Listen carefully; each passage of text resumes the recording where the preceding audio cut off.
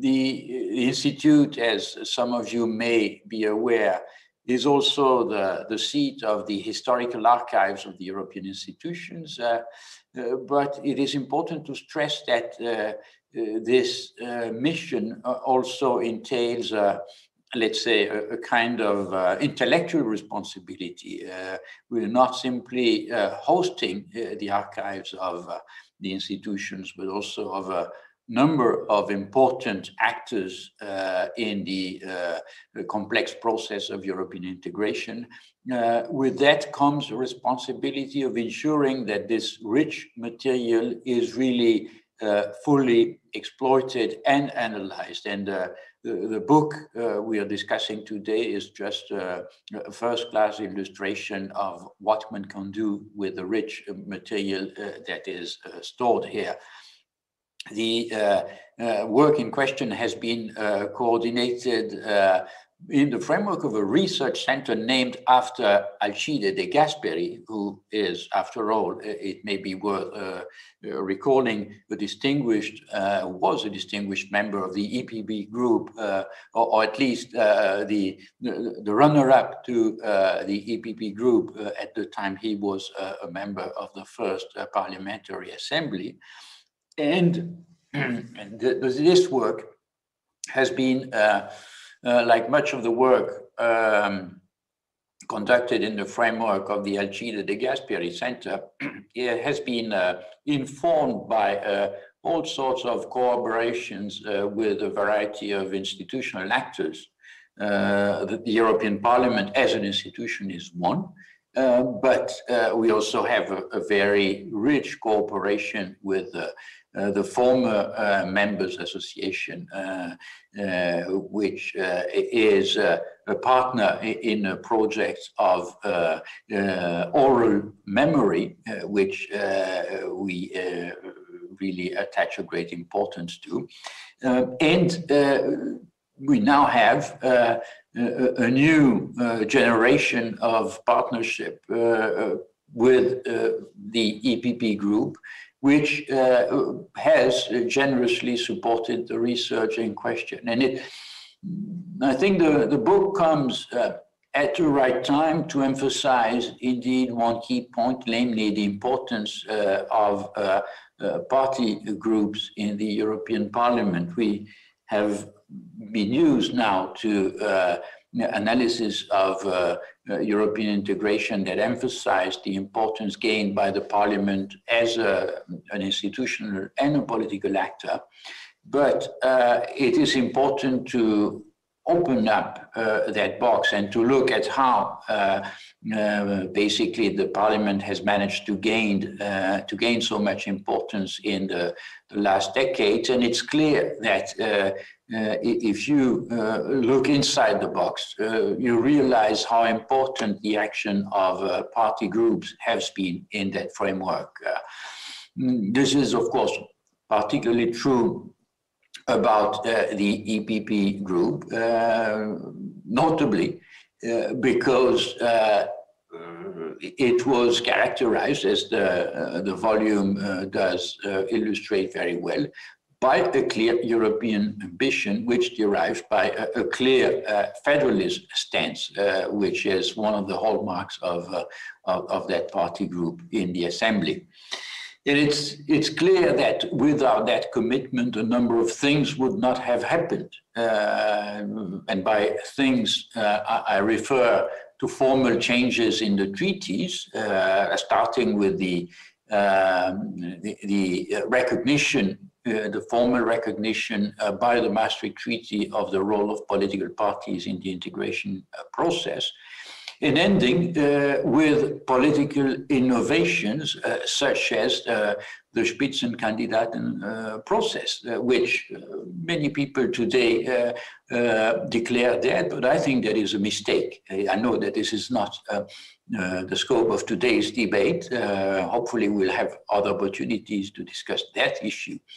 But I think that this political innovation will remain because it has met a considerable interest, and it will be difficult to replace by something of a different kind. But be that as it may, I believe today's discussion will illustrate the importance of paying more attention to the role of party groups in the European Parliament.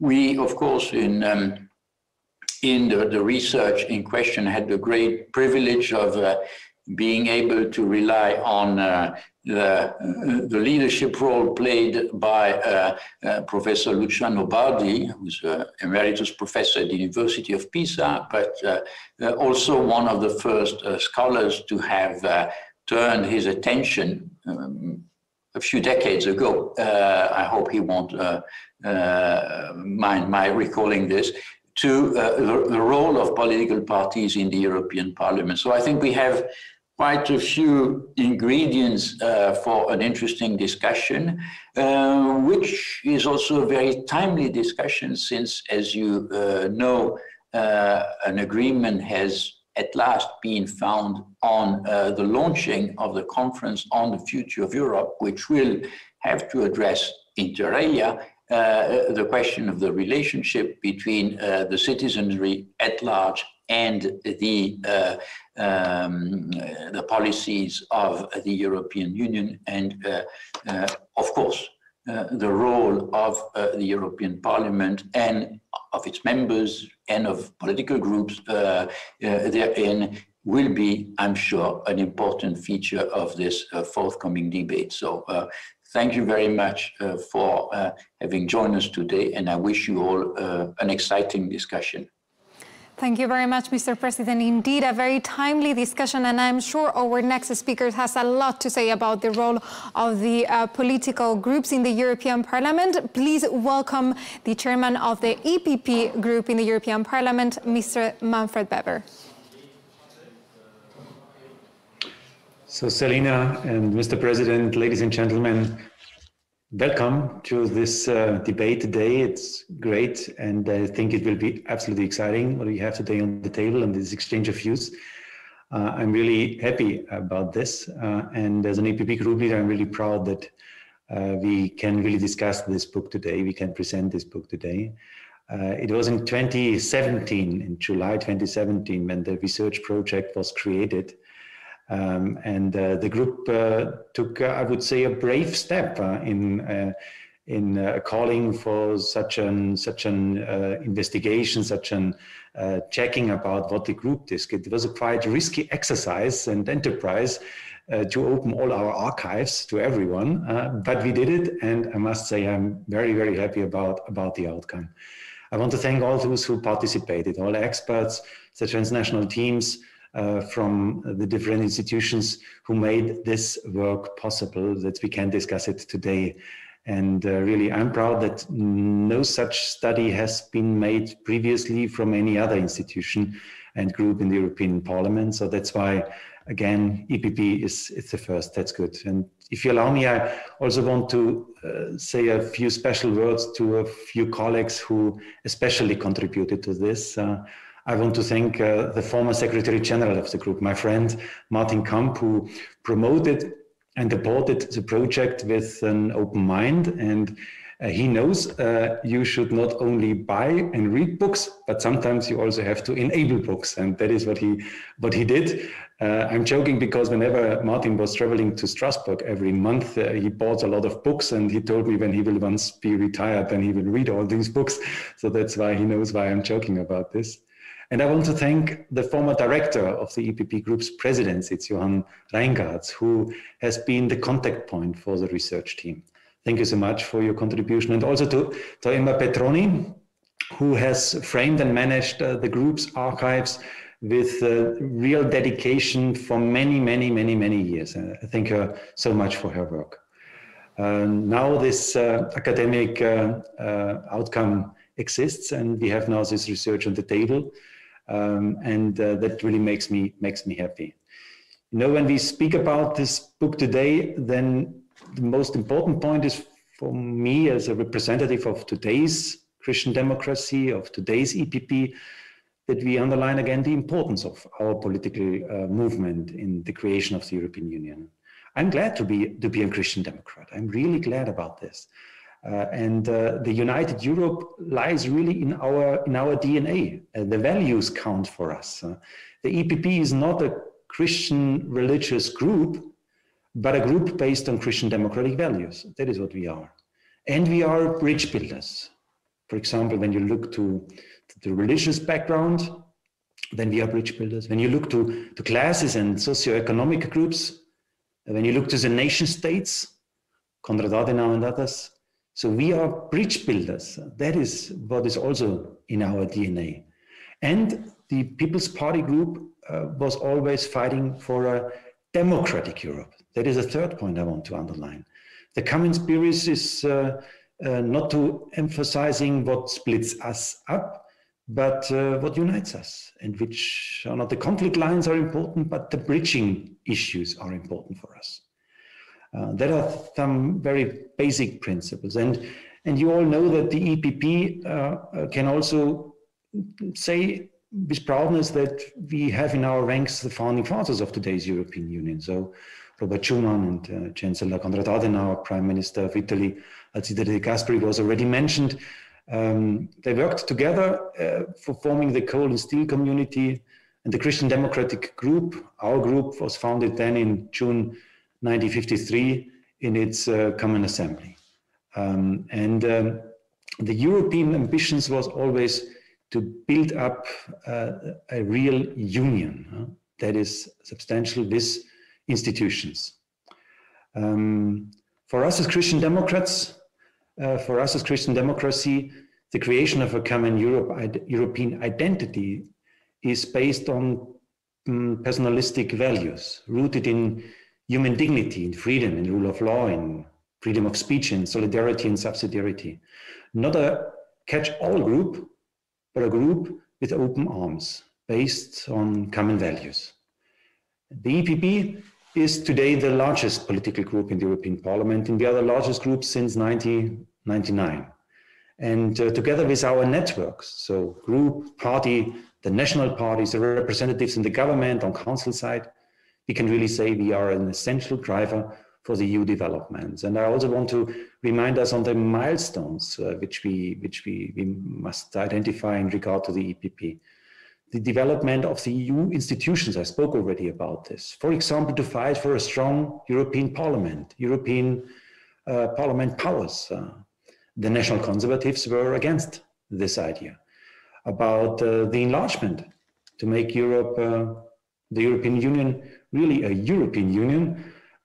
We all know that the populists were strongly against all these steps. About the European reunification, about the single market, please don't forget the Greens were heavily arguing against the single market. And for the creation of the euro, the EMU, and most recently the groundbreaking Recovery and Resilience Fund, own resources, rule of law mechanism, really, really strong milestones in the development of the EU, which would have been not possible without the clear support from the EPP. And now it's about the future, because today we speak about this book, and that means about our history. But we, as Christian Democrats, we know that we can only speak about the future if we have good memories and good base of the past. We have recently named a building in Brussels after Sophie Scholl. She and her generation have fought for a Europe in peace and without hate. Kohl and Martens, and let me also mention my party, Theo Weigel, have built a prosperous Europe. And we have to, I think we have to learn now out of their ambitions. And what is our step now? And that's why I was really happy to listen to President de Hoo. I think it's really the democratic Europe. So the Spitzenkandidaten concept, the idea to really build a strong link between citizens, the individuals, our Europeans, us as Europeans, and the European decision-making process. And that is what is now our job to do in the next upcoming period, upcoming decisions which we have in front of us. So again, I thank everyone who contributed from the researchers side, but also from our administration side in the European People's Party. I'm happy that we are the first group who can present such a book today. And now I'm silent, I'm listening, and I also want to learn more about our history. Thank you again, and let's have a good and exciting afternoon. Looking back to the past to be able to look into the future. Thank you so much, Mr. Chairman, for your contribution today. I'm really looking forward to hear about the book, and that's what we're going to do now. We're going to start with our first panel today, and we're going to look into the contribution of the EPP group in the European Parliament to the socio-economic achievements of the European project and building this beautiful European Union we currently live in. And for that, I'm going to introduce to you our amazing panelists. Please welcome Martin Kamp, who is the former Secretary General of the EPP Group, Jacopo Cellini, who is a research assistant at the European University Institute, Luciano Bardi, who is a project coordinator at the European University Institute, Arianna Ripoll-Servend, who is a, professor at the University of Salzburg, and Paolo Rangel, who is an MEP and the vice chairman of the EPP group in the European Parliament. And for that, I'm going to give back the floor, and he's going to be chairing this panel today, to Dieter Slanker, who is the director of the Historical Archives of the European Union. So please, Mr. Slanker, you have the floor. Yes, good afternoon, and let me thank also the EPP group for organizing this event today, which comes under very difficult circumstances. Now, as director of the Historical Archives of the European Union, obviously I have a very keen and a natural interest in cooperating with the EU institutions, because that's our DNA, if I may say so. And so we're servicing the EU institutions since many years. The archives has been created on a decision in 1984, so we're heading towards our 40th anniversary. But the European University Institute made a step ahead, as Professor De Hoes rightly said, in our intellectual quest. And so we created the Alcide de Gasperi Research Center in 2015 to enable also to do actively research here at the European University Institute on European integration history. And that's where we are. We launched this project together with the EPP group, with whom we had various relations before. We are running a joint grant program. We have privileged access to their archives in Brussels through an online database. So the relations have been very tight, and they've been developing over years. And so it came almost natural to go a step beyond and do a research project together. So I'm pleased now to open this panel and to chair this first panel, which is about the questions of why and how. Why a book, an academic book on the EPP group, and how this came around and how this was done. So I would like to give the floor to the former Secretary General of the EPP group, Martin Kamp, who is the initiator of this idea with colleagues within the Secretariat. And as Chairman Weber rightly said, why did you in fact turn from reading books to writing them? So what was your specific interest in having an academic study on the EPP group? So Mr. Kamp, please, the floor is yours. Dieter, good afternoon, and a pleasure to be with you all. So sorry not to see you all in person. Why this book? Looking at the European studies, I realized that there's lots of research and lots of literature, obviously, about the European Union, and in particular also about the European Parliament. There's also enough to read about European political parties. You all know that. My question was, what about political groups? Why is their history taboo? Why is their structure taboo? Why are their policies taboo?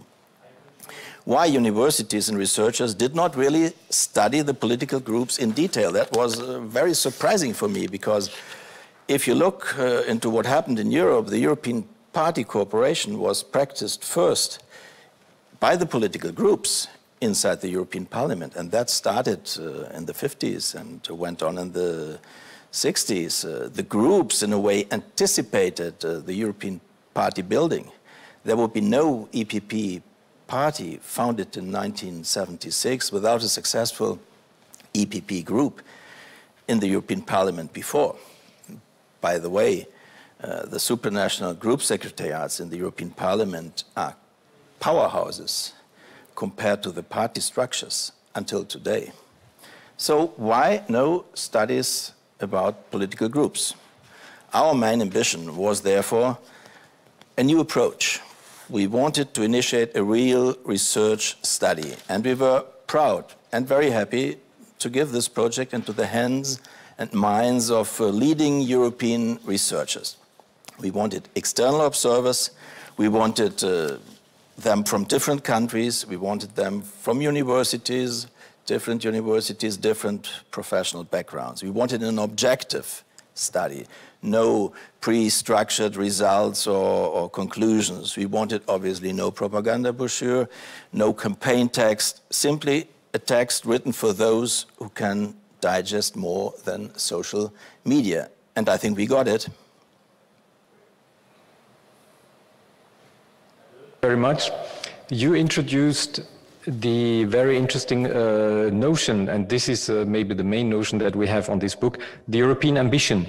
How did you come across this title, which is very specific and very appealing?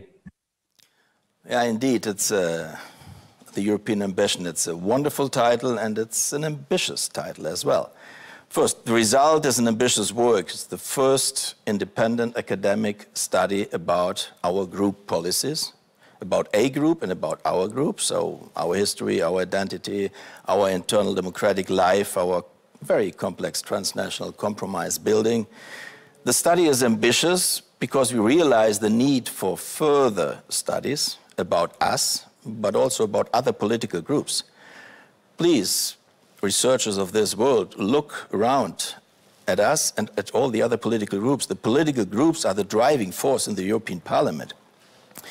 Not whoever is told to you, it's the political groups. The academic world should therefore now follow our authors, our professors, Bardi, Gagatek, Germont, Johansen and Kaiser, and focus on the political groups.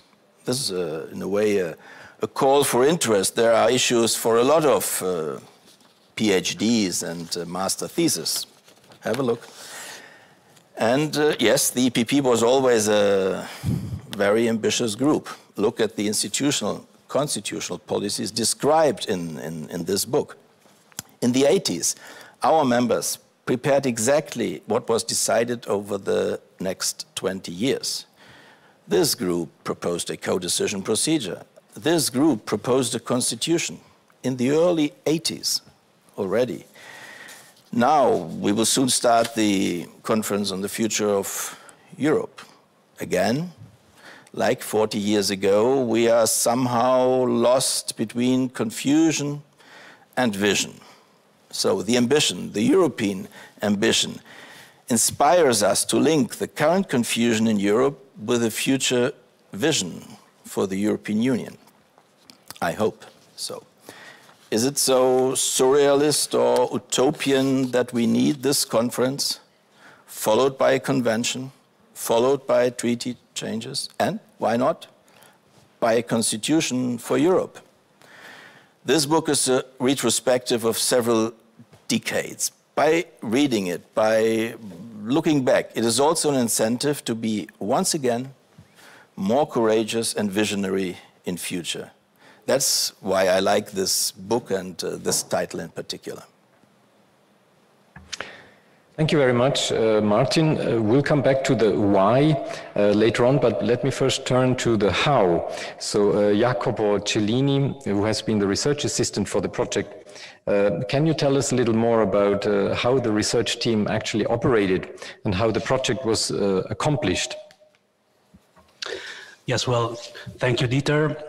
First of all, let me say that I am pleased to participate in this event, though I hope that we'll start doing conferences and presentation in person again soon. So to answer your question, it has already been recalled that the project started in 2017 when the Alcide De Gasperi Research Center successfully answered to the EPP Group's call for a study on the group's impact on European integration. And as it has been recalled, the topic had not been properly addressed by the academic literature yet. And it was also at the crossroads of different disciplines. This is why we set up an interdisciplinary team of scholars with historians, political scientists, experts in European studies. And by the way, the same combination of expertise was reflected in the team of research assistants. And I want to mention here the work of my colleagues, Silvia Sassano, who will speak later, and Jan Karremans. The composition of the research team allowed for a productive confrontation during the course of the project, and in the end, for a consistent book, although each chapter also stands on its own. And the goal was to deliver a multifaceted analysis of the political trajectory of the EPP group in the European Parliament, of its European ambition, but we'll get to the contents later. For my part, I will focus on the research phase, which is the sort of legwork that is necessary to come to the findings, but also a legwork that got to interesting results in itself. The main result was the creation of repertoires of sources and data that facilitate the study of the EPP group in the last 40 years, so since the first direct elections of the European Parliament.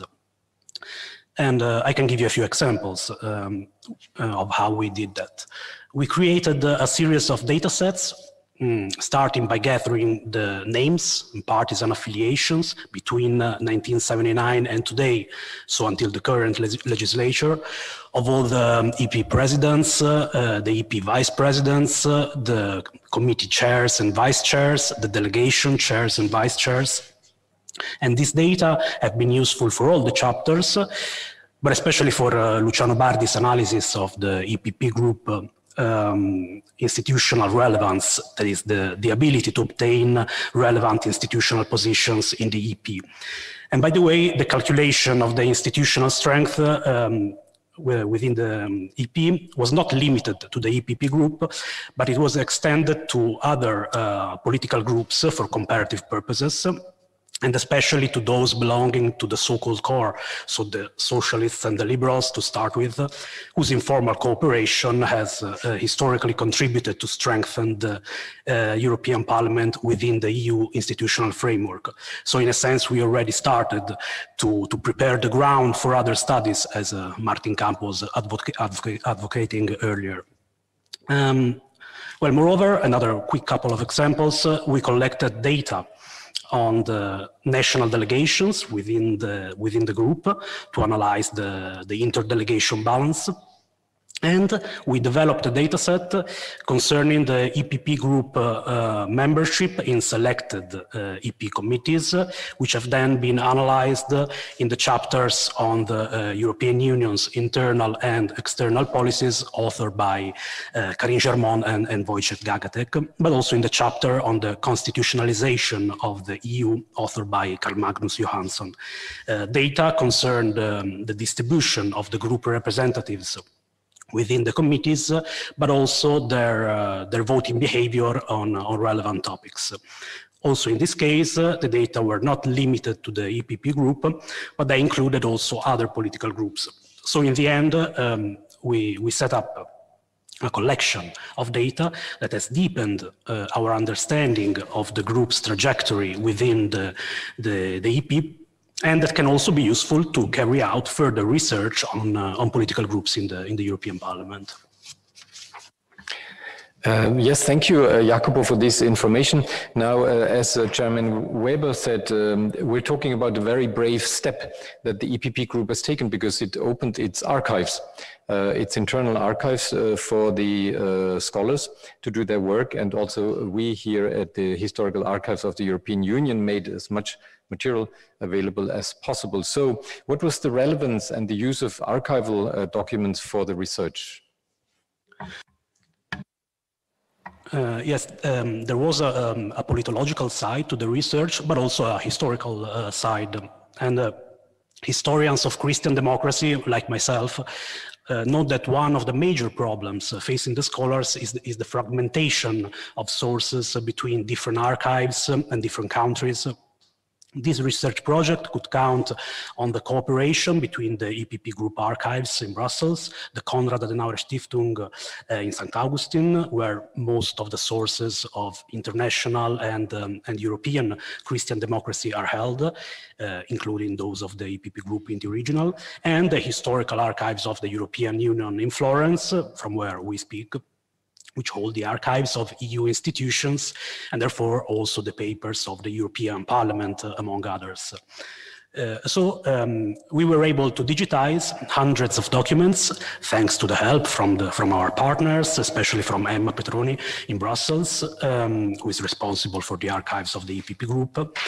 And well, at the time, we didn't have to deal with the pandemic, fortunately, so we were able to travel between Brussels and Florence to coordinate and organize the research work. In any case, the digitization of documents proved useful for a research team that was spread out between different countries. And well, many of the documents from the EPP Group were made available for the first time, from the presidency to the bureau meetings to the political notes for the plenary. Some of the files have been marked confidential, which means that they are not yet available for all the researchers, but they were shared with the research team within the context of this project. So they gave a special insight on the group's functioning that couldn't be gained by relying only on published sources. And these allowed for a more nuanced analysis. All the chapters rely on these sources, most notably Wolfram Kaiser's, whose study also deals with the history of the group before 1979, but also the chapters on EU internal policies and on its constitutionalization. And we could also make use of another kind of historical testimonies that is on oral sources.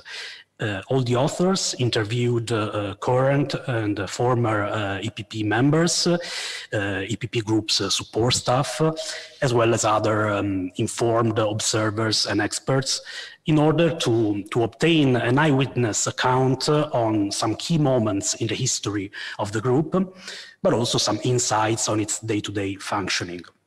These interviews could also be integrated with those included in the oral history program of the Historical Archives of the European Union, which collects the voices of European politicians and officials whose testimonies have been used for different projects on the history of European institutions published in recent years. So to sum it up, this was one accomplishment of the research project, the creation of a series of repositories that collect data and sources on the EPP Group, but also on other political groups in the parliament. This, of course, is a standard procedure for any academic project, but I would like to close by saying that this collection helped making a step forward in the scientific literature on European political parties, which prior to this had rarely relied on primary sources. And so this has been a successful test of a research framework that can be used and fine-tuned in the future to study not only other political groups in the European Parliament, but also the interaction between them. Let me now turn to Professor Luciano Bardi, who coordinated this research project from the outset. Professor Bardi, can you tell us about the specific disciplinary approach and methodology that was used for this research project, please? The floor is yours. Yes, thank you very much, Dieter, for giving me the floor. And I also want to thank very deeply all the friends at the EPP Group who took the initiative of launching this project and made it possible. It was a pleasure, I would say also an honor for me to coordinate it. So I'm very pleased to be here today. The research project that produced the book, I don't have a copy right here, but you can see it. I think Dieter has one next to me. The book relied on a multidisciplinary approach. As you heard already, the two main disciplines involved, represented in the book, in the project and the book, are history and political science, and the wealth of data that we accessed and produced is a testimony to this dual nature of our disciplinary concerns. However, the team members had other, besides history and political science, also other competences.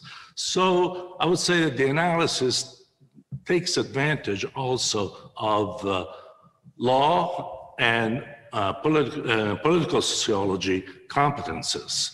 As Professor De Hoos mentioned at the beginning, here at the EUI there's a very long history of research on the European Parliament, and so this tradition goes back to the study of what you call an elite population, such as the MEPs who were first targeted by the EUI back in 1983. So so that's how many decades ago we started studying this. Professor De Hoos was hesitant in telling you how many. Well, I'm telling you. So we are on our fourth decade now, actually approaching the end of it. So given this multidisciplinary composition of the team, we applied a multifaceted methodological strategy that consisted of historical analysis, single case studies, which were especially important for the chapter written by Carl Magnus Johansson, and also courts comparative methods. Comparative methods which were prominent in my own chapter, but were present also in the policy chapters, and I would say to an extent also in the historical chapter by Wolfram Kaiser. So the bottom line then is that the EPP group was studied and analyzed across time and at important political junctures, in selected cases, of course, and I would say also, and very importantly, in relation to other political groups. As Jacopo mentioned, we are now in a position to say we have the instruments to perhaps approach other groups, already departing from the work we have already done. Now, talking about the objectives of the book, how did you, during your research, conceptualize and operationalize the title given on the European ambition? I'm very happy that you asked this question. European ambition, of course, is a very catchy and I would say very nice title. It does reflect the ambition of not only of the group, but also the ambition of the research team, the ambition of the project. However, we had to put some meat on this, and we soon realized through discussions within the groups that the European ambition is something that consists of values/ideals, objectives, and means/instruments of values. The chair of the EPP group, Mr. Weber, already told us about the Christian democratic values of the group, but certainly these values are also at the basis of the European ambition of the group in actuality. And you can really see it in the everyday behavior of the group, in the many arenas in which it operates. So Christian values, principles and ideals are really at the basis of this whole enterprise. Christian values as understood in a universalistic manner, that is based on the notion of human dignity. The implication of this then, of course, is twofold: democracy, so Christian values, Christian democracy, but also a Christian vision of supranationality. So that's why the ambition is not only Christian, but is also European. So there is a number of value and ideals and as we will see, objectives that crisscross here.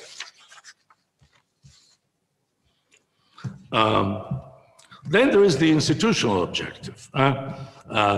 Having said all of this about the values, what is the objective of the European ambition? And the objective of the European ambition is a European federal state through a gradual or gradualistic, if you prefer, approach in the Jean Monnet tradition. So not much is new here, but it's very important that we point this out, that we stress this point. There is also an intermediate institutional objective, which of course sometimes appears to be the most important one, and because it is a means to achieve the primary one. And this intermediate objective is the strengthening and empowerment of the European Parliament. So we get to the federal state, this is what we were able to observe in the various articulations of the European ambition, if the Parliament becomes more prominent vis-à-vis the other European Union institutions, and in a way also vis-à-vis the member states. So you can see here that there's an implication in the long term for a parliamentarization of the European Union. And of course, the Spitzenkandidaten strategy could be part of it, but as already been said, it is not for us to talk about this today. Okay. How was the objective pursued? I still think I have a couple of minutes, so I can do that. There are two ways in which the EPP group has pursued these objectives, through organizational means and through political means. Organizationally, the EPP group has pursued the European ambition by trying to achieve and maintain a strong presence in a prevalence, I should say, within the EPP. And for the last five terms, if I'm not mistaken, the EPP group has been the largest one in the European Parliament.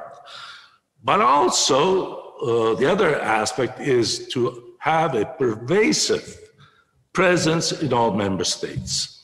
And this is reflected in the EPP group's relentless and often successful efforts to attract sister parties in new member states across successive enlargements. Finally, political means and strategy.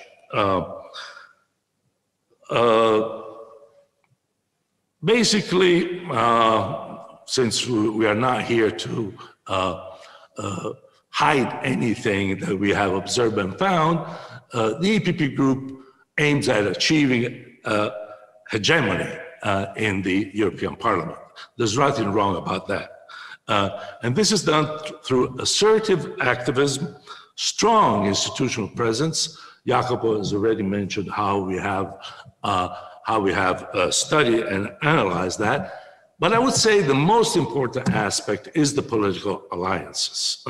Political alliances that are meant to lead to an understanding, if not altogether, to an alliance of the historically more important groups in the European Parliament, that is, besides the EPP, also the Socialists, S&D now, and the Liberals. More recently, the Greens have been approached as well and been made part of this, and this is something that we could see evolve into something more permanent. So the existence of these convergences, promoted, I would say, by the EPP group, clearly represent the most important finding in my own chapter, which I will not present later, so I'll just give you a couple of hints here as to what you may find in it, which led me to characterize this understanding as the constitution of a core in the European party system. Thank you very much. Thank you, Luciano.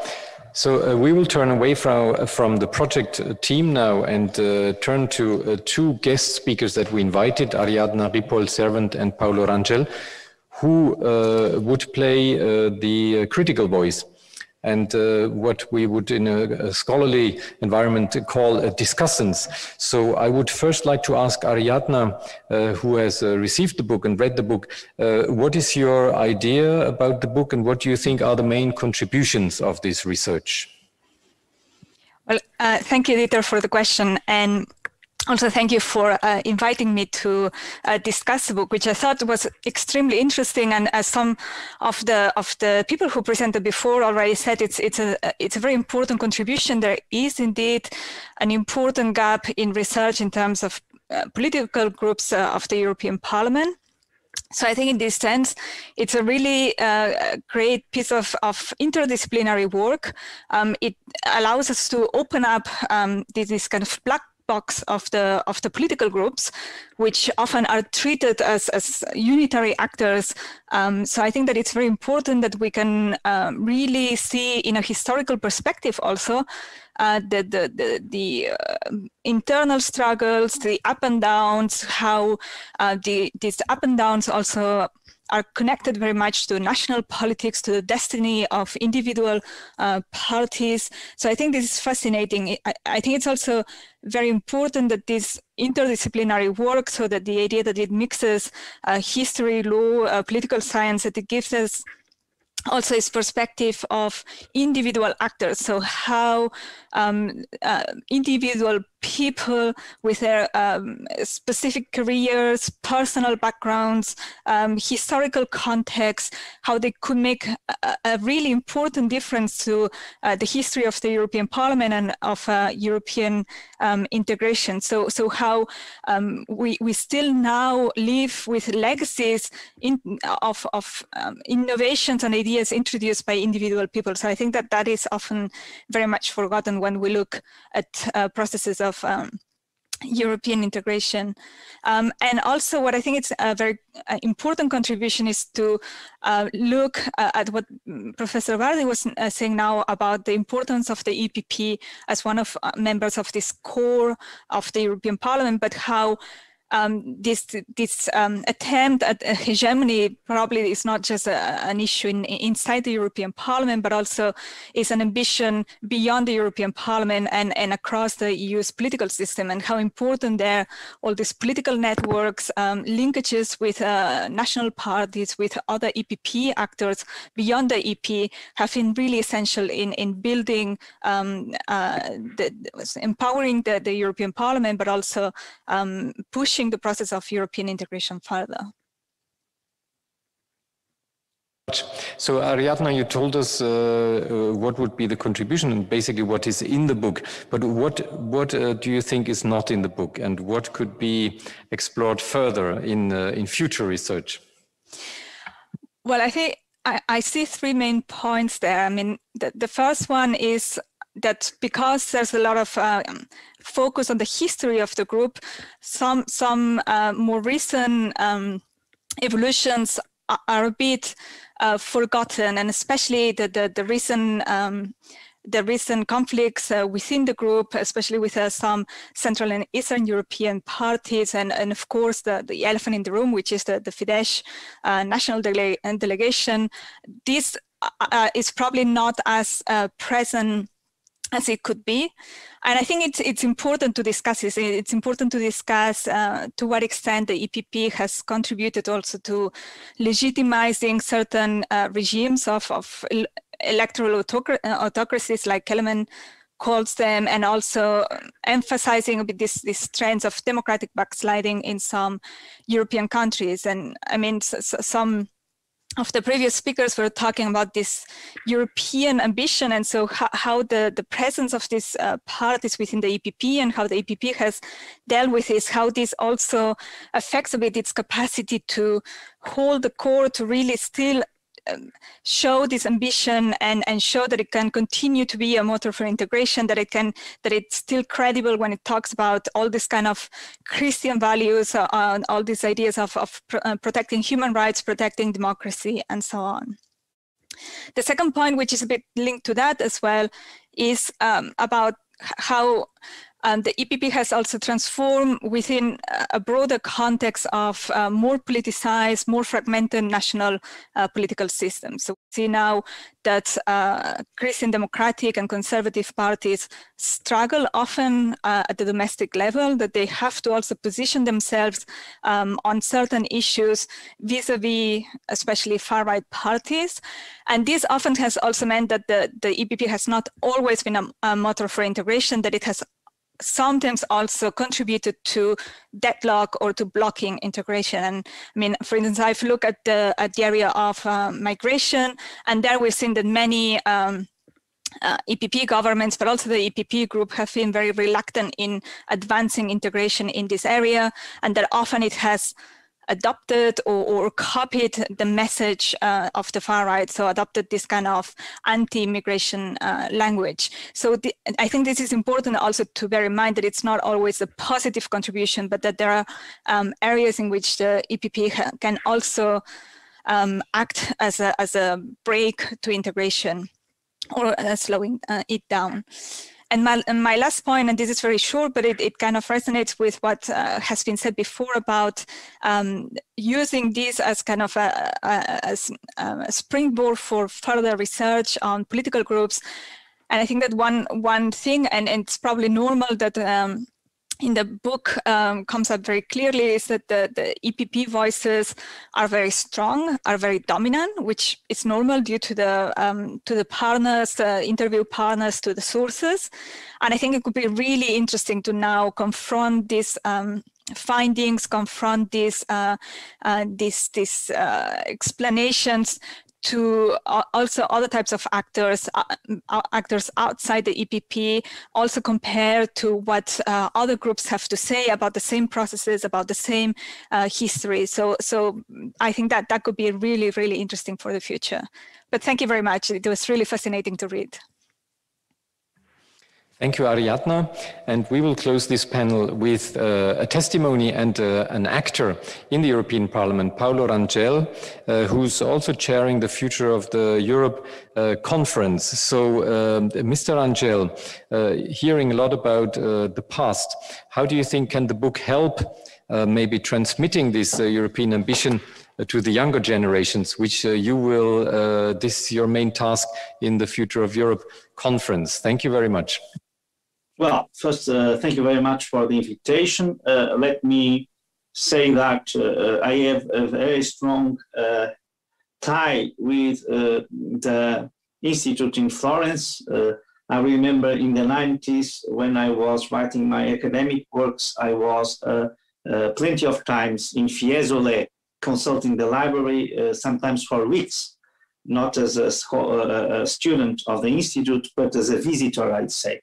And then let me also stress something that is very peculiar, very, I'd say, special in EPP group, and that is, I'd say, very well documented by our session today, is that we had in our staff a lot of people that were very, I'd say, high-ranked intellectuals, and that were reading and all the new articles and books on Europe, and that is the case of Martin Kamp and Johan Reingart. So when you have a staff that should be probably more technocratic or bureaucratic, but that has really, I'd say, an intellectual background and a vision, then of course this shows why and how EPP group became so strong. Then let me point out two main conclusions that I took from this book, and that can then help me to answer to your very concrete question. First one, that is very important and that I think that should be studied in more detail, is that what you see at European political level in the formation of European parties is more or less the same that happened with national parties in the 19th century. The parties started in the parliament. So they started outside the electorate. They came from the parliament to the society and not from the society to the parliament. And we are still at European level in this stage. All the party politics that is really important is only played at parliament level. And this is something that is quite interesting because it seems to imitate and to reply what happened at national sphere, at national environment in the early Ottocento, to use the Italian word. So this is something that I think that we should reflect on. If this is true, and if it is true, what this means, and if this gives us hope that we can have really European parties. A second conclusion, that the different articles, especially the ones that go to policies or to some institutional improvements and sophistication or achievements, really teach us, is that European Parliament is always acting, and here EPP is the driving force. I have to say that no, this is not a partisan, I'd say, stance. There is no group and there is no party that has the sophistication, the degree of development of EPP. This is quite clear. Even if you look at socialists or liberals, we are already in a different stage. But this is important to say, the whole parliament, and especially these groups that are the more pro-European ones, what they have done since the very beginning is something that is very similar to the experience of the British Parliament across the centuries. That is, to use some mechanisms, to use some tools that were not meant to one purpose in order to gain, to obtain new competences and new powers. I can give you even some examples of the very, very recent developments. For instance, to grant that Commission van der Leyen would respect the demands on legislative initiative of the Parliament before the vote of von der Leyen, that was a quite tight one, it was only 8, we obliged her to grant to the plenary that she would give follow-up to our requests. What in a certain way is creating a kind of indirect legislative initiative. By the way, it's quite similar to something that happened in the 14th and 15th century in the British Parliament, where especially the Commons, the House of Commons, has this tax competence and obliged the King to give legislative initiative to the Parliament, and as, I'd say, a kind of reward, they would approve new taxes. So they use the competence, the fiscal one, the tax one, to acquire political competences. Or for instance, they use the impeachment in the British experience to create what we call today a political censorship motion, because they started to use so frequently the impeachment that there was no criminal accusation behind the use of this tool, and it became too political. I'm giving this example also, for instance, for something that is now with this fund, this new fund for the pandemic that was created outside the budget rules. And so where the scrutiny of the parliament is quite, I say, irrelevant, but as we had the competence to approve the own resources decision that was made in September 16th, I believe, 2020, we said, okay, we will approve this with two conditions. First, we want a rule of law regulation. Without that, we won't give our authorization to own resources decision. And second, we want to have some capacity of scrutinizing the implementation of this fund.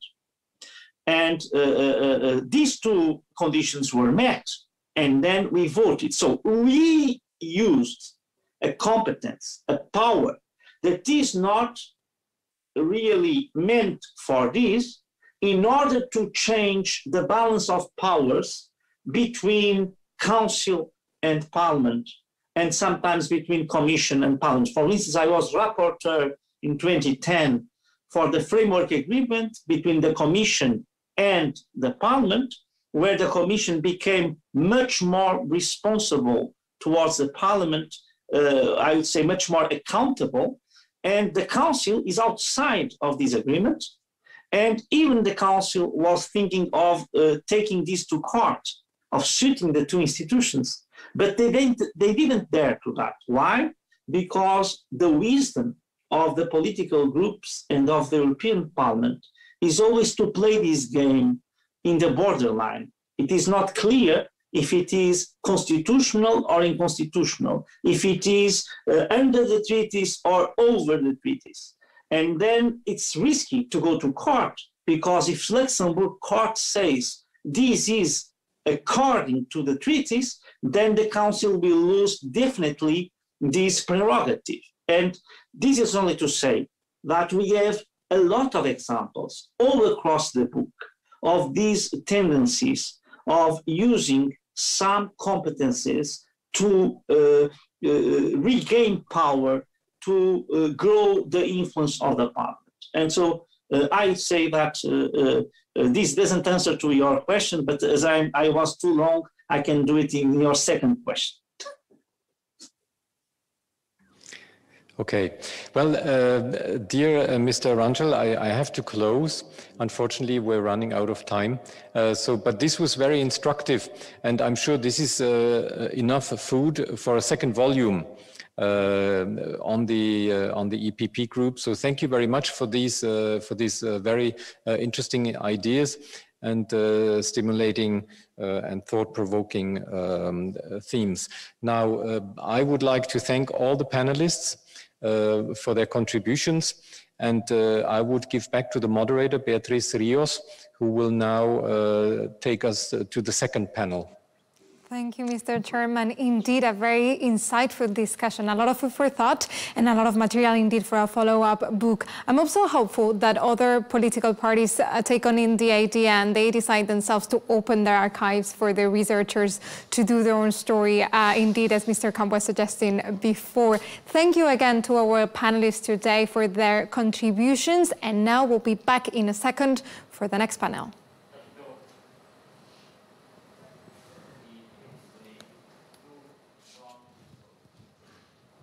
We're going to have now the second panel, but before, let me remind you that you can ask your questions, you can be part of the conversation.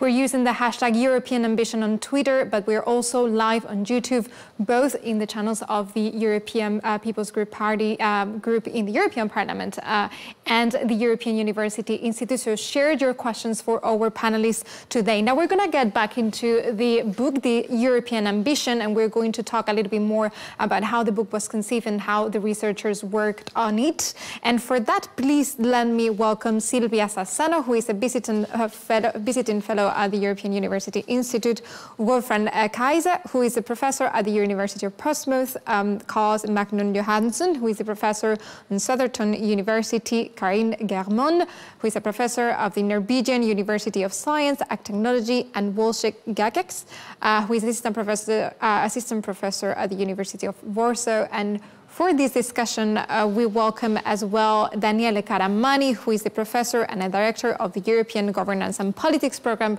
at the European University Institute in Florence, and he will be sharing this panel. So please, Mr. Caramani, you have the floor. Thank you very much, and a very warm welcome also from me.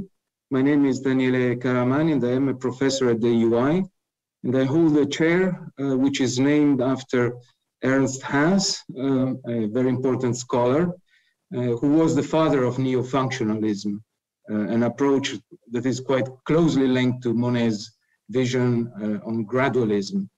And Ernst Haas suggested already in 1958 that parties and groups are essential to the EU political system. I'm therefore very happy, and I feel very privileged to moderate this roundtable on a book on the European People's Party group and its role on European integration. Silvia Sassano reminds us of the importance of that has attributed to parties and groups in the introduction to this volume, an introduction that she has written together with Luciano Bardi. Silvia, therefore, let me start with you and ask you about your motivation for the book and your motivation in launching and leading this research project. Thank you, Daniele. Good afternoon, everyone. Please let me say that I'm very glad and proud to be presenting this book today and of this research project. And I want to thank the EPP group for their support and trust, and also the Alcide De Gasperi Research Center for giving me the opportunity to be involved in this project since the very beginning.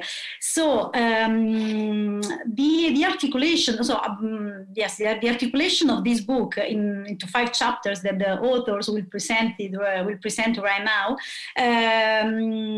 was determined by the decision to make an interdisciplinary research and to analyze the EPP group's impact on the European integration from different perspectives.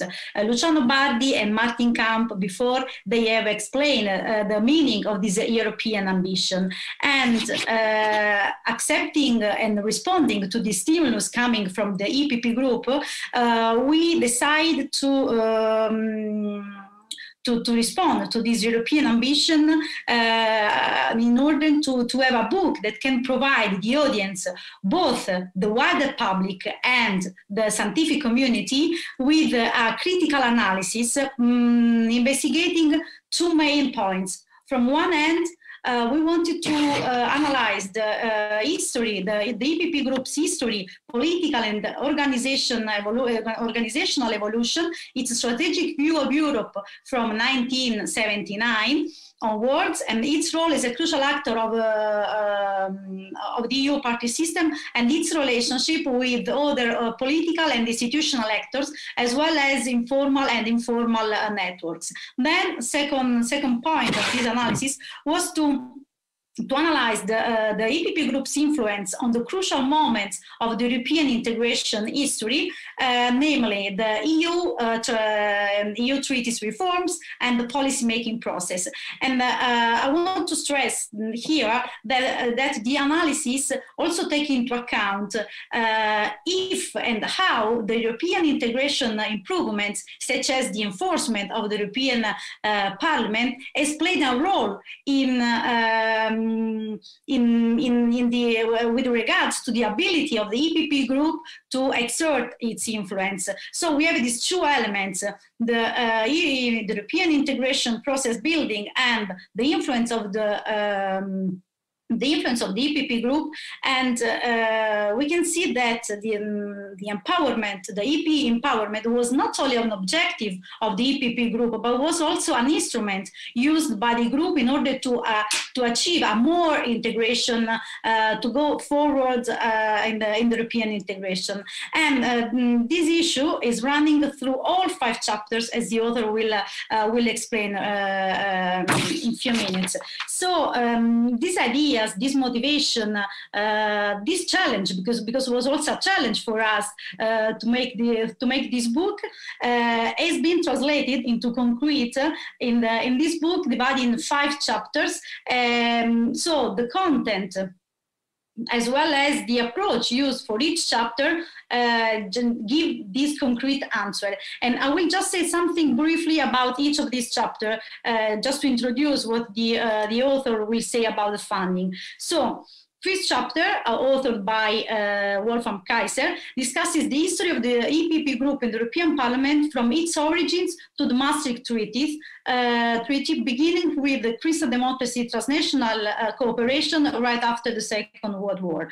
And in this chapter, Kaiser analyzed the group composition, its internal governance, and its relationship with the EPP Central Party organization and other political groups in the European Parliament. We have just listened from the others how important is the relation with the other political groups. And then Kaiser focuses on the role of the EPP group on shaping EU system building and policy making.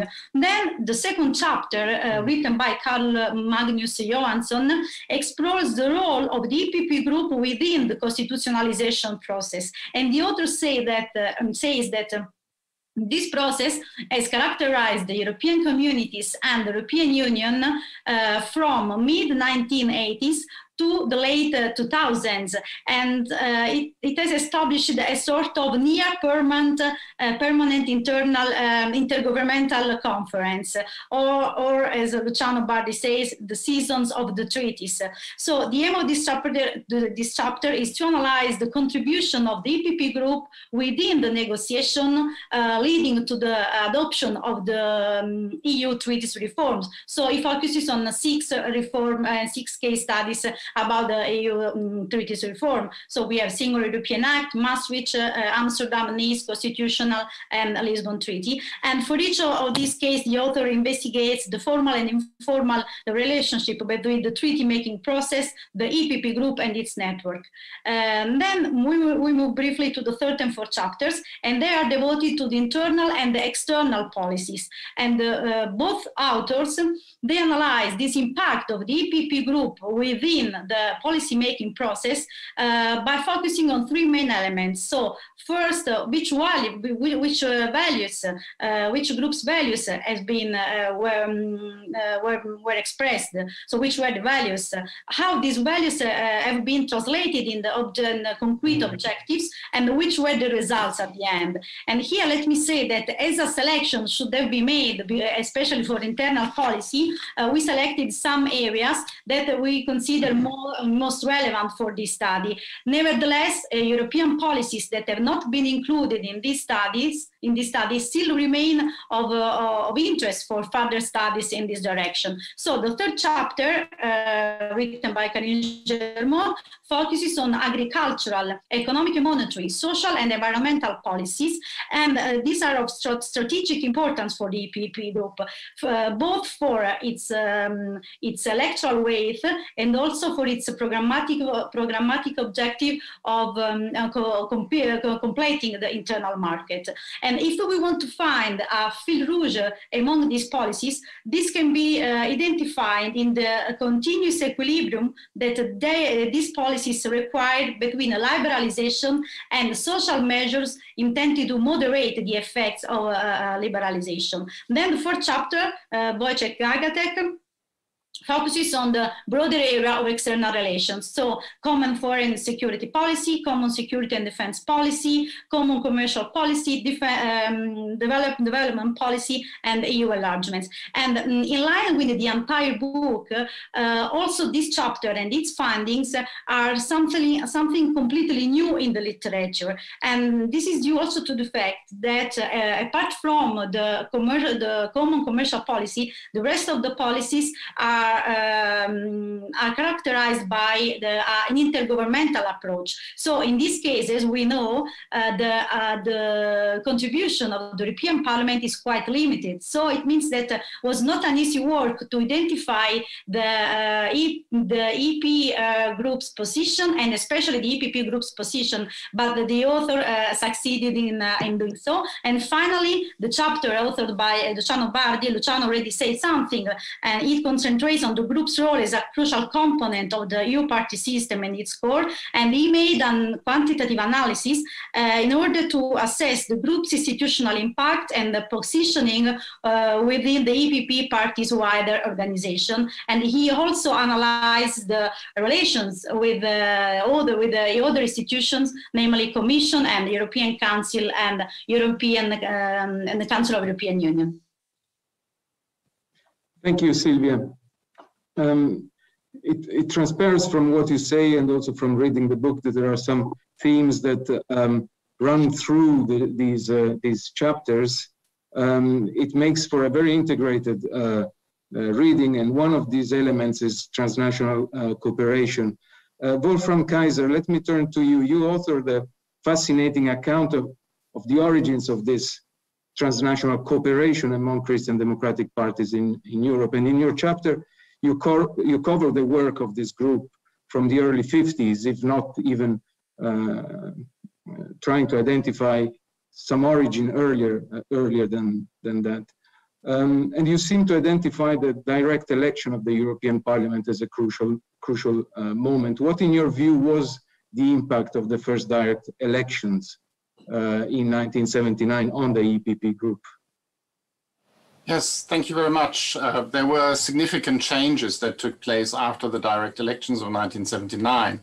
First of all, the group nearly doubled in size, and very few dual mandates were left, and only for a very short period of time. So the MEPs, who are now exclusively members of the European Parliament, of course, wanted to have something to do and to also co-decide, if possible, not just on the budget, where, of course, the European Parliament already had some powers, but also on legislation and policy making. What we observe for the period after 79 is that there's a strong process of internal professionalization, the growth of the group administration in line with the group size doubling, the structure of the group officials with responsibility for policy areas is developed in this period. And there's also a new revised structure of working groups to follow and to anticipate the work of the European Parliament committees. We also see that there's a degree of politicization, despite the fact that the European Parliament does not yet have, at this point, formal powers over legislation, only the budget. And this process of incipient process of politicization is also reflected in stronger competition for positions within the European Parliament, in the EP committees, and especially the EP presidency. After Egon Klepsch, the German group leader, lost the 1982 EP presidency election, this politicization also showed in the rapprochement of the EPP group with the socialist group to form an informal coalition after 1986-88, this to secure EPP group influence over EP decision-making in the absence of a center-right majority initially after the 1986 enlargement to include Spain and Portugal.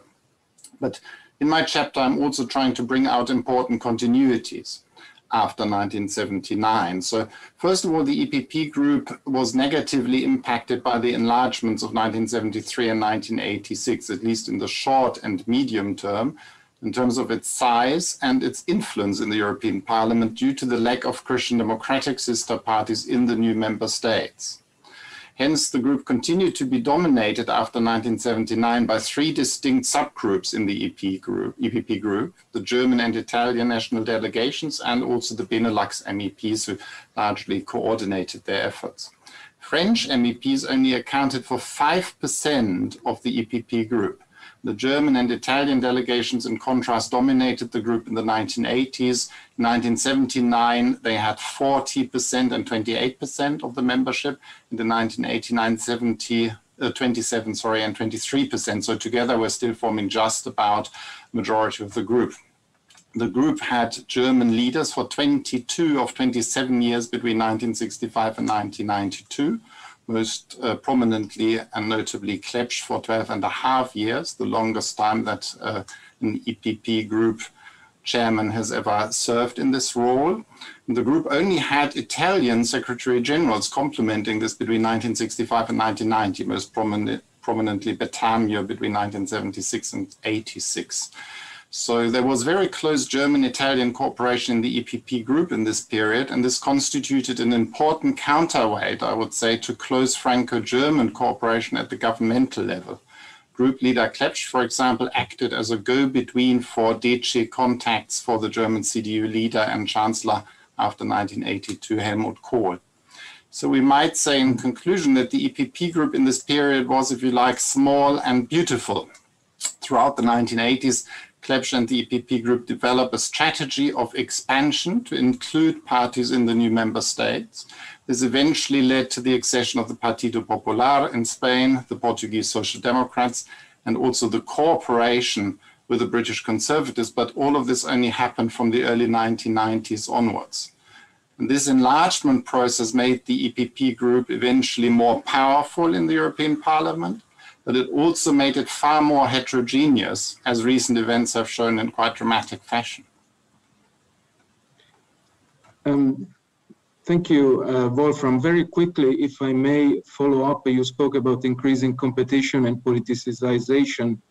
And this, I understood, requires unity from the group. And in the 80s, there was such unity. How does unity or an increasing heterogeneity impact the politics and the policy making? Yes, I think because the EPP group was relatively small and quite cohesive, it was clear in the 1980s that it was able to exercise significant influence due to shared policy concerns. These included, for example, the common agricultural policy. But I think the most important contribution of the EPP group in this period was no doubt, and other speakers have referred to this before, its strong and unified support for the creation of a federal Europe of sorts. And this support was embedded in the party's early post-war cooperation. It was strengthened by the self-selection of strongly pro-integration politicians as candidates for EP elections, and it was more easily protected at the time because of the slow enlargement of the EPP group to include other parties on the center-right with different political traditions and institutional preferences. The group's broadly federalist preference was reflected in its strong eventual support for the European Parliament's draft Treaty on European Union, 1984, its dominant role in the Political Affairs Committee and the Institutional Affairs Committee, although it didn't share the latter one, its role in multiple European Parliament reports about the reform of the communities, and also, lastly, its strong lobbying of national governments to support this process, especially in the context of the Maastricht Treaty in the early 1990s. So throughout the 1980s, the EPP group remained in essence a kind of core Europe group. It was dominated by MEPs from the founding member states with strongly federalist commitments. To paraphrase, if you like, Francis Fukuyama, the EPP group experienced the end of the Cold War and the Maastricht Treaty as its own version of a kind of end of history, namely as the decisive breakthrough towards a more federalist, democratic, and pan-continental Europe. These arguments about policy making that you make, Wolfram, lead me to the next question about one of the most important roles that parties have, namely in policy making, and in particular in treaty reforms. Carl Magnus Johansson, I turn now to your chapter. Would you agree that parties have a role in institutional reform? And more specifically, what about the autonomy of the group in constitutional matters? You address them in your chapter, as well as the divisions within the group? How strong were they?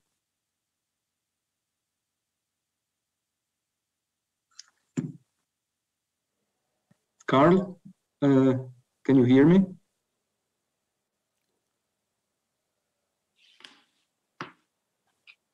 Now? Yes. You hear me now? Yes, we can hear you now. Okay, I'm sorry about that. These technical things. I mean, to begin with, I think it's clear from my chapter that the EPP group mostly comes out as an influential player, right? I think this is very obvious, but even, or not always, a unitary actor, as which touched upon in passing here in this seminar. Obviously, there are divisions and so on, and I think it's very important to say that if you try to theorize influence, it's always difficult, as we all know, to estimate, to assess influence, right? But I think it's clear here that we can say, as I do in my chapter, that influence is bounded somehow, is conditional on a number of factors or conditions, such as numerical strength, cohesion, and also, say, mobilization capacity. This is a very important factor, right? Which the EPP and the group and the party have clearly demonstrated over the years that they have this as a main resource, perhaps, right? Not just the numerical strength and the cohesion, but also this mobilization capacity. It's a very important resource that I would like to mention here. But obviously, to answer the question about autonomy here, in general, I would say that it can be difficult to draw a line between influence exerted by Euro parties, that is the political parties at the European level, and European Parliament groups. But I conclude here anyway that the EPP group and party, both of these entities, so to say, seemed, or I think I dare say were, very much in sync throughout the treaty reform processes that I covered, that Sylvia mentioned from the 1980s onward. I think this is very clear. And to say which of these two have been more influential than the other, I think it's an impossible task, right? This could also vary over the years, but it's clear, as we've heard previous speakers say today, that there have been a joint cause, right, uniting these entities, which has been, of course, closer European integration in general, and specifically relating to some policy areas, which you mentioned, and not least, and this I would like to emphasize as previous speakers, the role of the EP itself. It's a fundamental achievement, right? This strengthening of the European Parliament. I think it was not maybe generally recognized what the Single European Act made in this regard by strengthening the European Parliament and acting as a kind of incentive for party groups to join forces, right? And to seek cohesion. So I think this is something that we see in terms of, which I find interesting, because it's a bit sometimes frustrating to write a chapter like this with all, you know, the details and policy proposal, suggestion, everything. But in terms of substantive continuity, I think here you see a clear instance of substantive continuity over these successive treaty reforms, right? And as we know, and some colleagues of us have convincingly shown, the European Parliament has been the winner, not least in the Amsterdam Treaty, right? And I think the implications of this, and Luciano also mentioned this, is of course far-reaching in terms of the effect these institutional changes have on behavior, right? Political group behavior and individual behavior within the groups as such.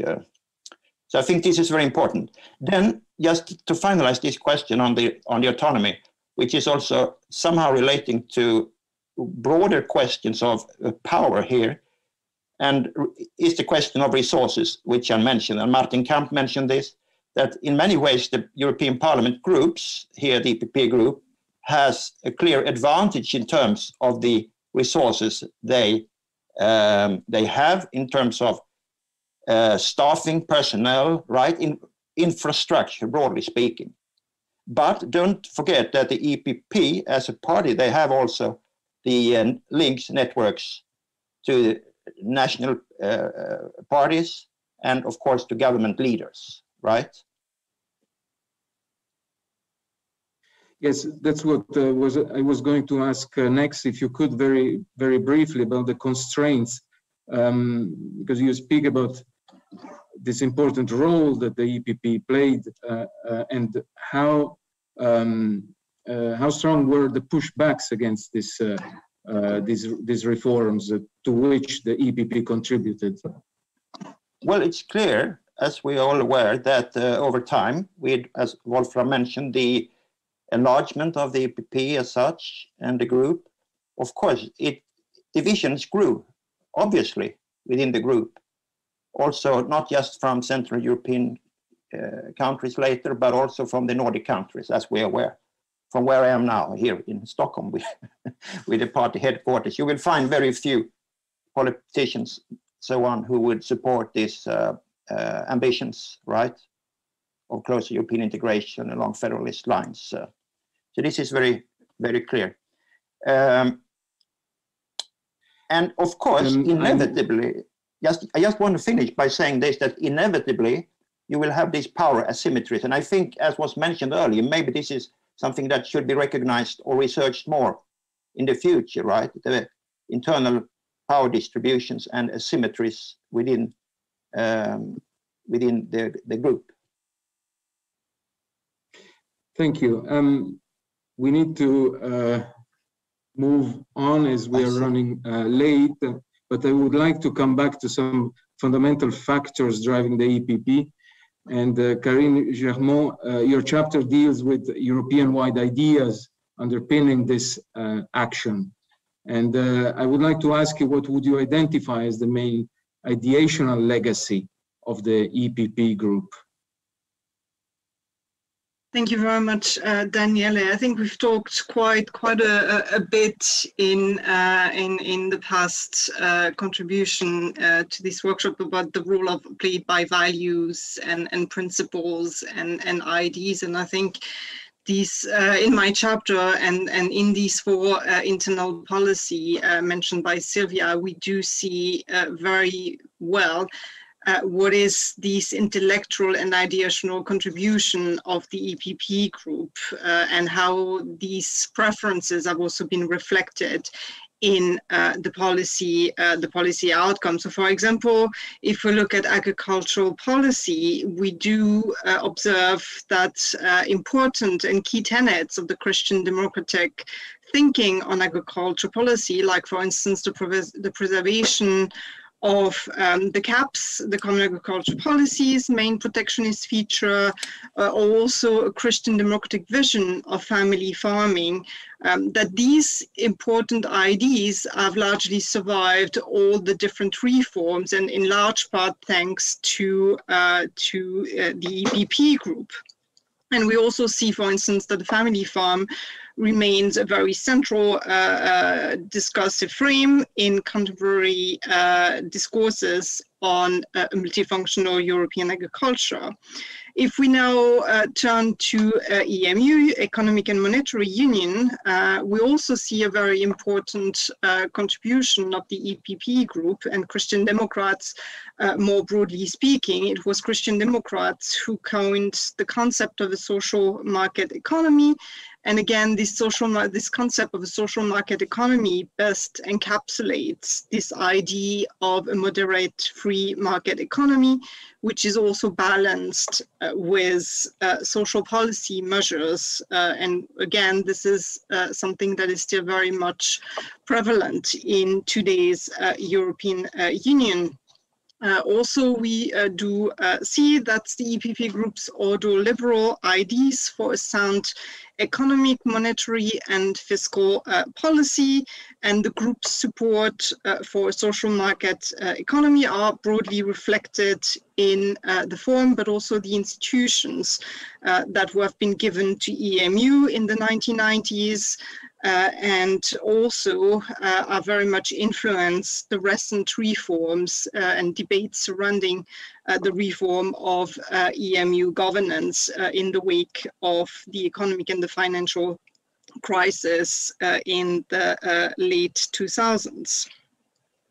Also consistent with Christian democratic values is the emphasis on and efforts towards strengthening the social dimension of financial and budgetary governance. The same holds true also for the EPP Group's commitment to a qualified social interventionism that was designed to combat social injustice and promote social solidarity within the EU as a necessary corollary to a functioning free market economy. And again, this is something that chimes particularly well with the Christian democratic tenets of solidarity and social justice. And very briefly, another ideational legacy can also be found, and that's perhaps a bit more surprising, in the idea of an environmentally friendly market economy. That was also something that the group promoted quite actively. And I think one of the best examples of this support can be found in the concept of a sustainable development, which the EPP group was actually the first group to use. And again, this concept attempted to bring together, not unlike the concept of a social market economy, which tried to reconcile economics and social justice, but in the concept of sustainable development, we have this attempt to bring together economics and ecology. So I think in what the chapter does, based on the analysis of these four policy, is to exemplify how and to what extent the EPP group was able to apply Christian principle, values, and beliefs to the formulation of public policy, and very important ones in the European Parliament, to also steer legislative debates and ultimately influence policy outcomes that would also be in line with these principles and beliefs. Thank you very much, Karine. Your chapter obviously stresses the role of transnational networks in bringing out these values and cooperation. And we have spoken a lot about cooperation, which is an essential part of politics. Another one is competition. And we have already addressed this issue. And especially after the defeat of the CDU has suffered only a few days ago in the German regional elections, there aren't many countries in which the Christian Democrats in power right now. I think competition with other groups is quite important. This leads me to Wojciech's Gagatek's chapter. Wojciech, your chapter deals with the broad areas of external relations and the strategies and action of the EPP group.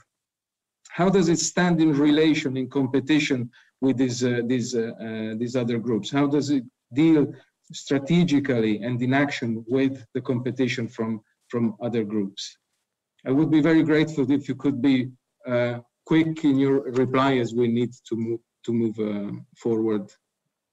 Thank you, Daniela. I will try to do my best.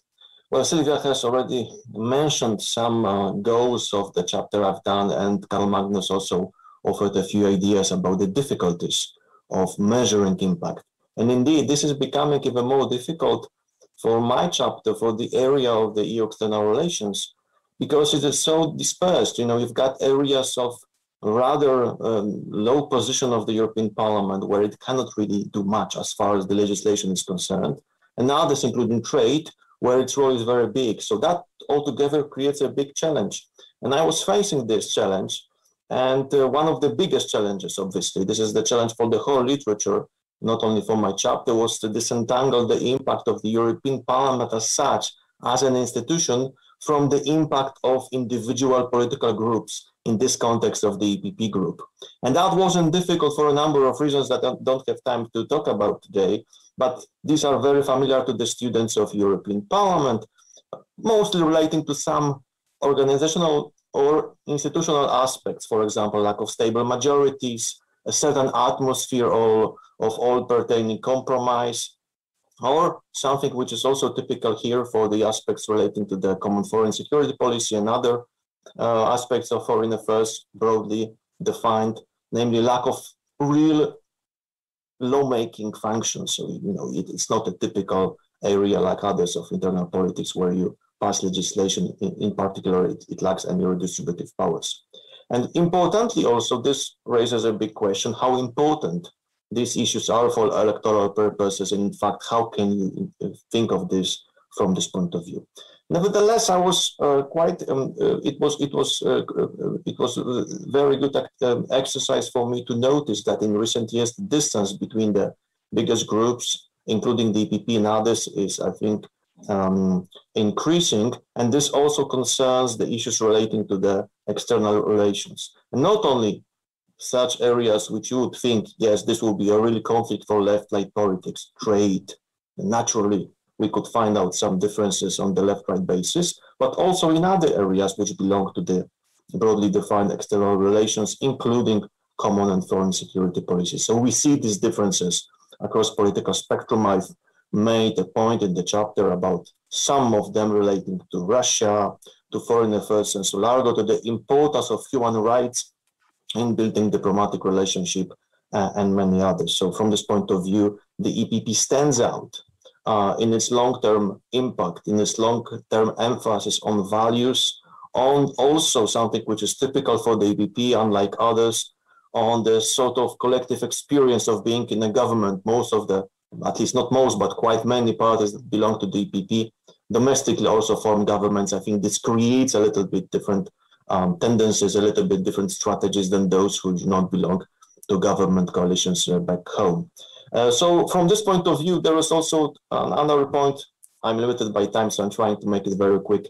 One of the questions that was raised before about the results of the integration of Central and Eastern European members. And I think from the point of view of the EPP group, obviously we have a huge and important politically, and from the, you know, from the point of view of the importance of social debates, also the example of the Fidesz. And we can discuss about this, but we have to remember that the overall experience of integrating members of the European Parliament from Central and Eastern European was very good. And the case of the EPP shows that this indeed has been one of the biggest achievements. You can just read any book published before the big band enlargement of 2004 to find out that you know, the expectation was that this is going to be a very difficult process for various reasons of political and economic nature.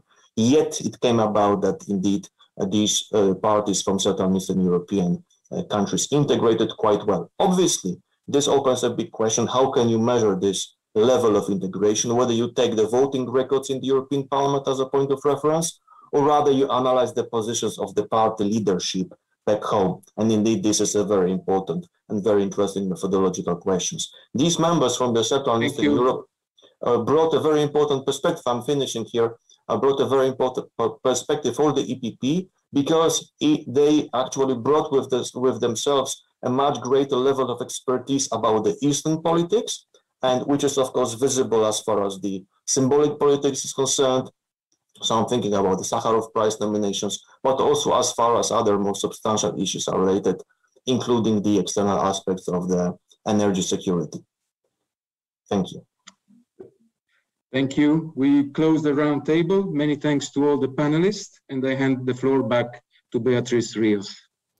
Thank you so much, Mr. Karamani, for this very interesting panel, indeed, to learn a little bit more about the EPP itself and about its history. I'm going to close, going back to the previous panel, and going back to Martin Kamp for the last question. After all that we've been hearing today, after what the many challenges, both internal and external, that we have seen the EPP facing in these many years, what is the main challenge that the EPP group is facing in the future of Europe? As I said, get once again courageous and visionary. This continent needs less confusion and more vision. And if you combine that, you get easily a second book about the European ambition. With that message, indeed, we say thank you again to our panelists for this insightful discussion and to Martin as well. And we'll be back in a few seconds for closing remarks. Don't go away.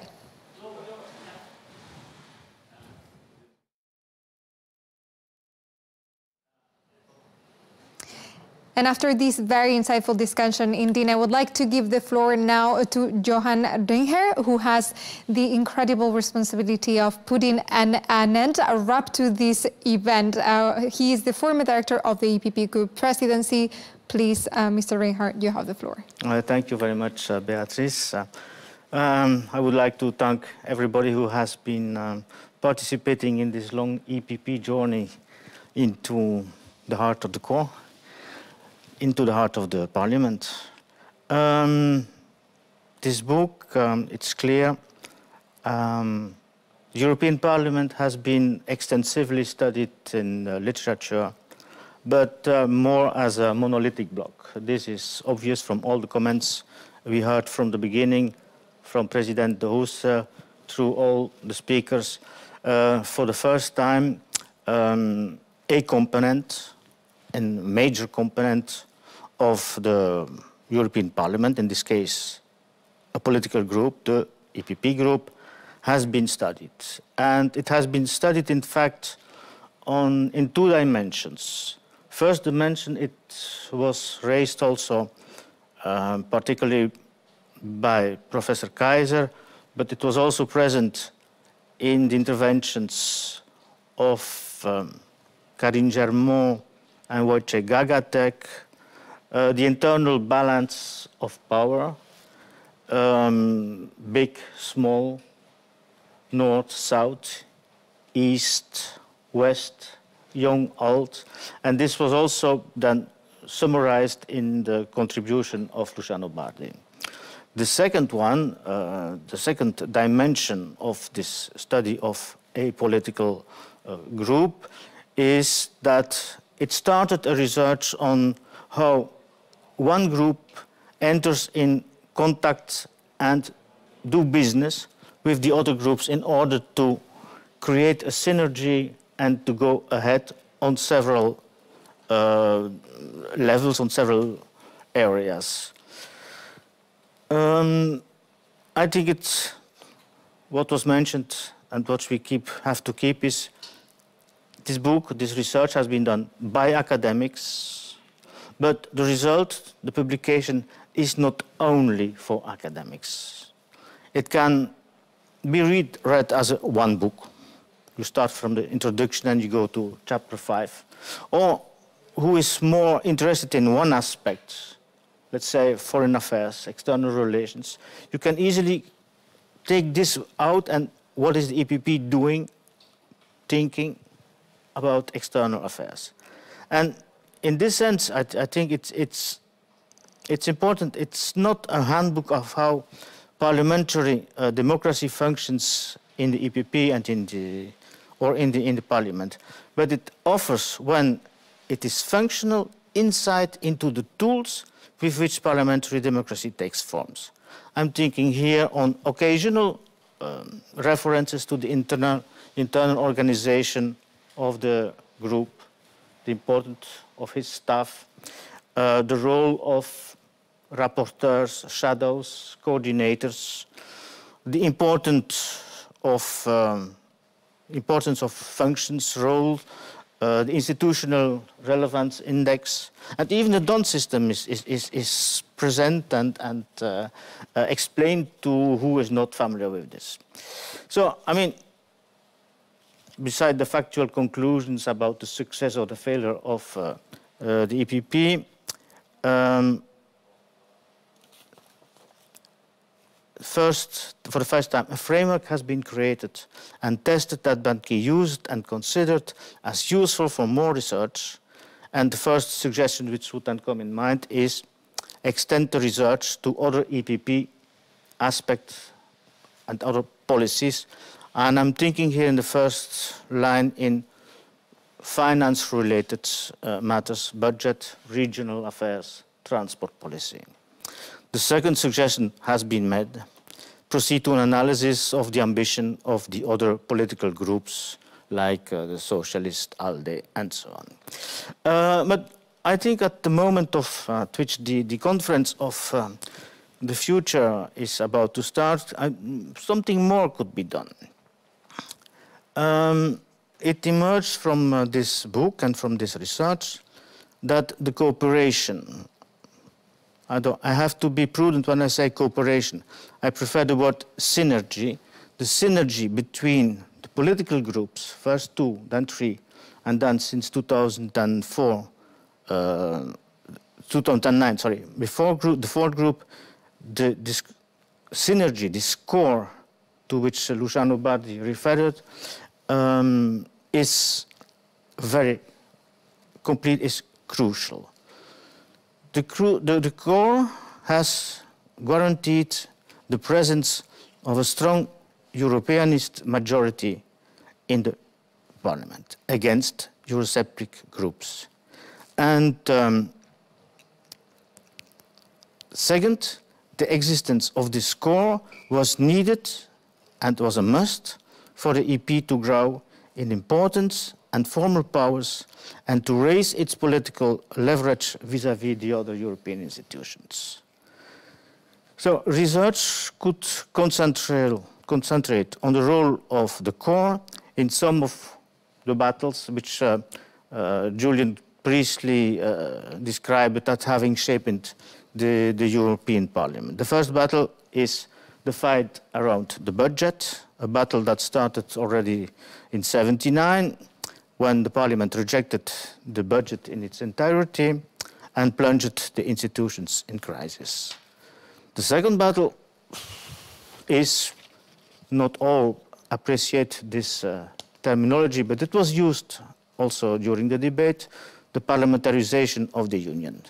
It started more or less with the fall of the Santer Commission, and as it was also mentioned, it is still going on even with the approval of the last commission of Frau von der Leyen.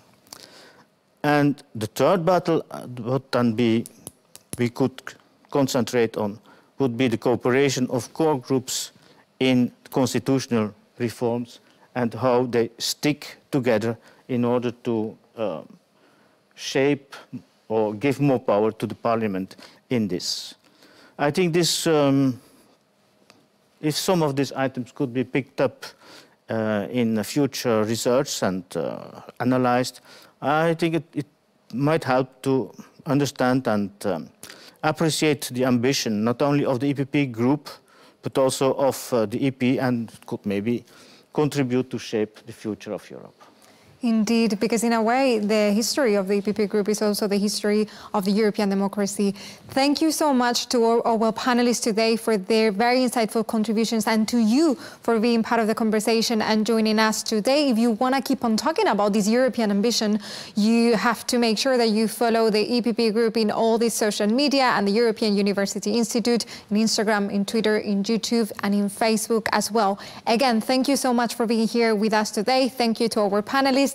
Stay safe and see you soon.